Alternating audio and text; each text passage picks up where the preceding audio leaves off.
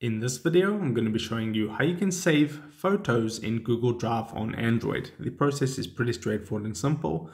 So the first thing you want to do is open up the Google Drive application on your phone. So I'm going to go to my Google folder and then I'll simply click on Drive.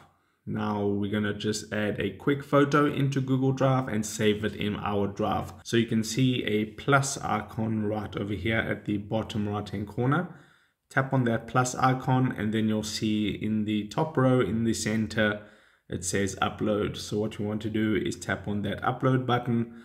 This will go ahead and open up all the files that you have on your phone. But to get to your photos, usually you'll go to gallery, or you could select it from the list that you see at the bottom there. But I'll just tap on gallery and then let me just find a photo real quick. So this one right over here.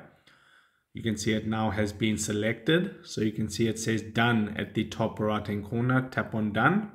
And now you can see it's waiting for Wi-Fi. So I actually need to enable my Wi-Fi real quick. And once that loads up, that file should upload. Okay, so the Wi-Fi is just loading up now. And as you can see now it says uploading. So make sure that you're in fact on a Wi-Fi connection to be able to save your photos in your Google Drive. So when that finishes saying waiting to upload, I'll get back to you. Okay, for some reason that one is stuck on waiting to upload, but I did hit the plus icon again and I uploaded a different photo. And if I just scroll right to the bottom here it is right over here, this screenshot right here that I just uploaded into Google Drive by hitting that plus icon and then hitting that upload button right there in the center. So I believe that one is stuck on waiting to upload because I wasn't on Wi-Fi when I first initially uploaded it.